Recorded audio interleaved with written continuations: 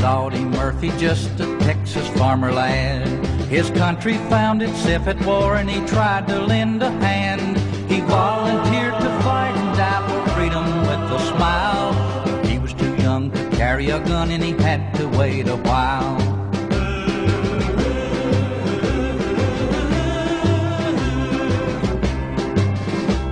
He reached 18 and tried again. This time they let him in.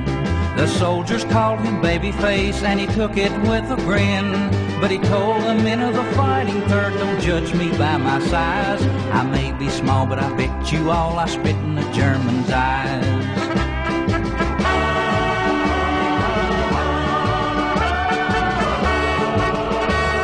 He learned the deadly game of war and they shipped him off to France. And soon he heard the rumble of the deadly German tanks. Some men started praying, but he stood there in his tracks. He sure looked tall and they heard him call, we'll fight to hell and back.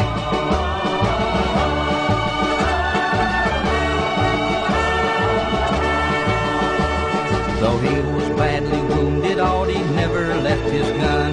He killed 240 men and made the Germans run.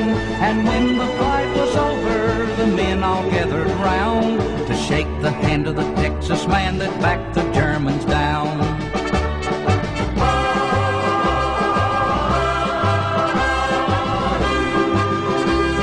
He fought 100 battles and he never turned to run. The president sent for him when he heard what he had done.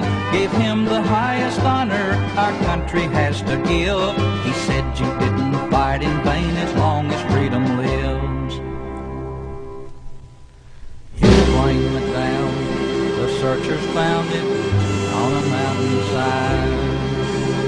Soon our country mourned its loss, our hero son had died. But he will live forever as long as men are free.